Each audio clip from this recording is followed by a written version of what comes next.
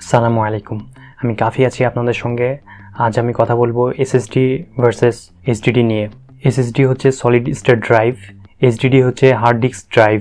ডিভাইসগুলো যত ছোট হচ্ছে স্পিড তত বৃদ্ধি পাচ্ছে। আগেকার কম্পিউটারের রেজিস্টারগুলো অনেক বড় থাকার কারণে কম্পিউটারের আকৃতি অনেক বড় ছিল। এইচডিডি এর ইভলিউশন হচ্ছে এসএসডি।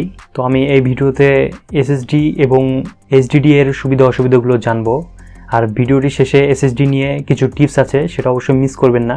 আর আমার চ্যানেলটি যারা সাবস্ক্রাইব করেনি তারা গুরুত্বপূর্ণ টিপস অ্যান্ড ট্রিক্স পেতে চ্যানেলটি সাবস্ক্রাইব করুন।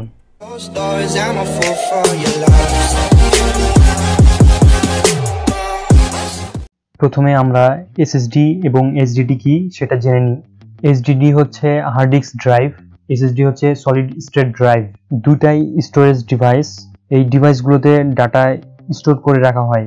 কম্পিউটার কত স্পিডে কাজ করবে সেটা ডিপেন্ড করে স্টোরেজ ডিভাইসের স্পিডের উপরে।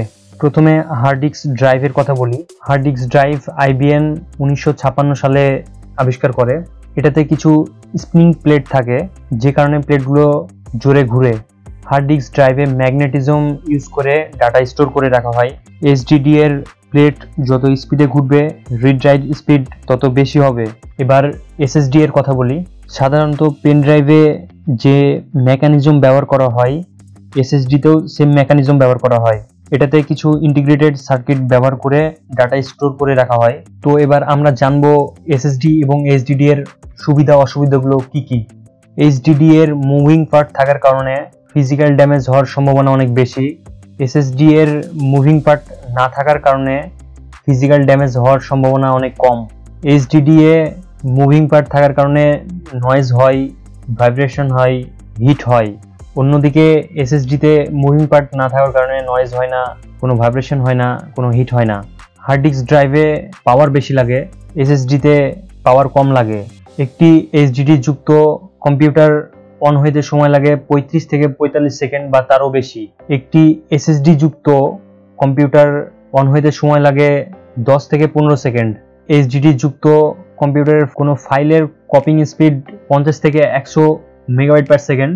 এসএসডি যুক্ত কম্পিউটারের কপিং স্পিড 200 থেকে 250 মেগাবাইট পার সেকেন্ড। এগুলোর মধ্যে প্রাইসের কথা চিন্তা করতে গেলে এইচডিডি এর প্রাইস 1 টেরাবাইট 5000 থেকে 7000 টাকা। অন্যদিকে এসএসডি এর 1 টেরাবাইট প্রাইস হচ্ছে 12000 থেকে 15000 টাকা, যেটা হিউজ একটা অ্যামাউন্ট। আর কিছু টাকা যুক্ত করলে একটা ছোটখাটো কম্পিউটার কেনা হয়ে যাবে। আর এটা হচ্ছে এসএসডি এর একটা ডিসঅ্যাডভান্টেজ বলতে পারেন।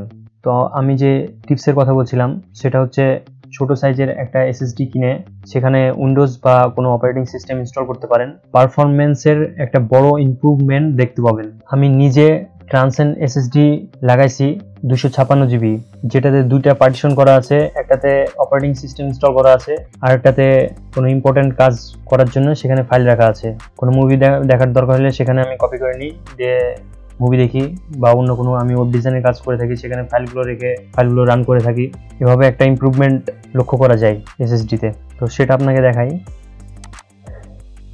সি ড্রাইভে আমার এসএসডি, তো এখানে আমার অপারেটিং সিস্টেম ইনস্টল করা আছে, আর এটাতে আমার ইম্পর্টেন্ট ফাইলগুলো আছে। আপনাদের যদি কম খরচে বেশি ডাটা স্টোর করার দরকার হয়ে থাকে তাহলে সাজেস্ট করবো এইচডিডি কেনার, কারণ কম খরচে বেশি ডাটা স্টোর করতে পারবেন এখানে। তো আমার ভিডিওটি ভালো লেগে থাকলে শেয়ার দিতে ভুলবেন না, লাইক করতে ভুলবেন না, ফ্রেন্ডদের সঙ্গে শেয়ার করবেন। আর চ্যানেলটি সাবস্ক্রাইব না করে থাকলে অবশ্যই সাবস্ক্রাইব করবেন। আমি নতুন কোনো টিপস নিয়ে আবার হাজির হব। তো আজকের ভিডিও পর্যন্তই। আল্লাহ হাফেজ।